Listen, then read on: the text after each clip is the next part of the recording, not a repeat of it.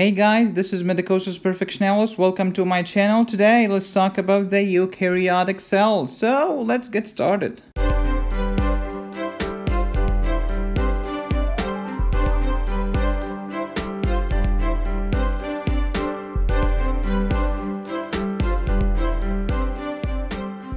In the previous video, we have talked about cell theory, so make sure to subscribe to my channel and click on the playlist called MCAT Biology. There is a button called Save. Please save this playlist to your YouTube account. I've told you before that living organisms are either prokaryotes or eukaryotes. Today, we'll talk about the eukaryotes in detail. In brief, prokaryotes, no nucleus. Eukaryotes, they have nucleus, which I mean an organelle surrounded by a nuclear membrane, or membrane-bound organelles. Organelles are small organs, literally, but there's a difference between organs and organelles. Organs are like your liver, okay, your pancreas, whatever, but organelles are teeny tiny stuff inside each cell of your body. So the liver is an organ. The liver has many cells. Each one of them has teeny tiny stuff called organelles. So there is a huge difference. Okay, so here is the cell. These are called organelles. The center is the nucleus, which is the brain of the cell. This is the cytosol or cytoplasm. And here is the cell membrane, also known as plasma membrane. The cytoplasm plus the nucleus together are called the protoplasm. So protoplasm includes the cytoplasm and nucleoplasm. The living content of the cell that's surrounded by a plasma membrane is the protoplasm. Organelles are subunits in the cell with a specific function. They are suspended in the cytosol. In eukaryotes, most organelles are membrane-bound, which are separate cellular compartments. This is a very important point. Cell membrane or plasma membrane is a lipid bilayer. What type of lipid? Phospholipid. Any membrane in biology is not one membrane, it's two membranes with an intermembrane space in between.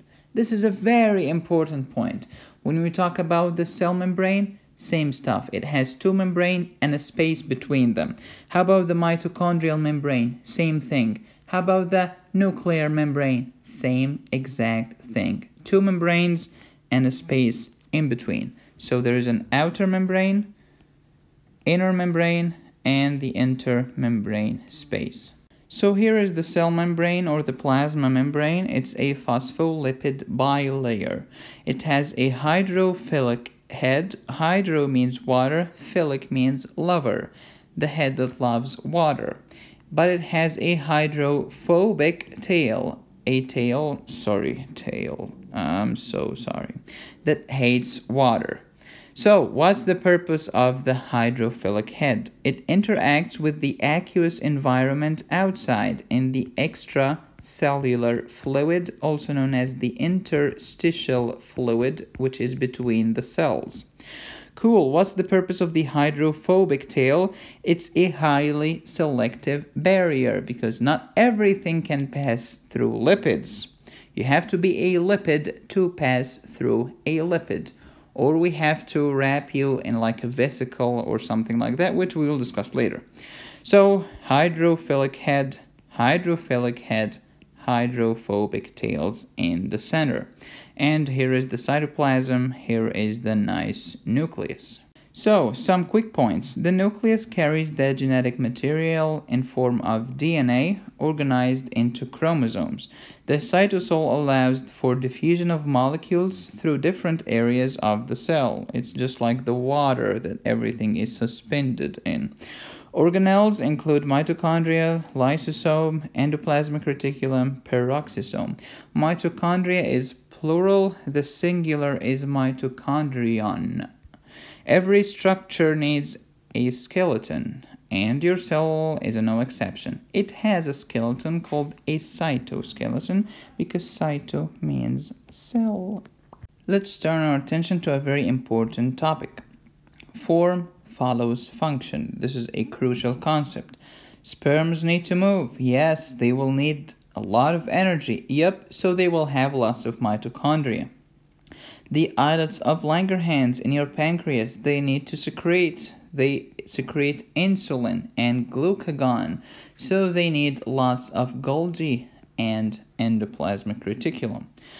Red blood cells, they just carry oxygen. That's what they do. They don't need any organelles. They have no organelles and no nucleus. But keep in mind that there is a difference between mature and immature red blood cells.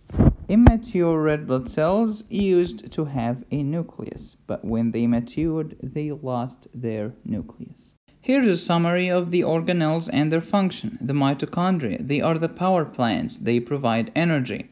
Lysosome is the soldier. It destroys stuff. Endosome is the delivery guy. It packages stuff and delivers them.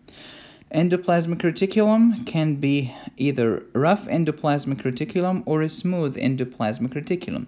The rough is the translator. It translates protein for secretion.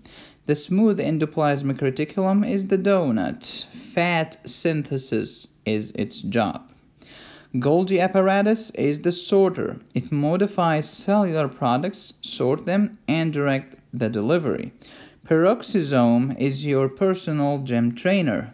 Destroys the fat. Question of the day: what's the difference between cytoplasm and cytosol? Let me know down below in the comment section. That's it for today. Thank you so much for watching. Don't forget to subscribe, follow me on all of these platforms, and please consider supporting this channel on Patreon. Thank you so much for watching. This is Medicosis Perfectionalis. Be safe, stay happy, and study hard.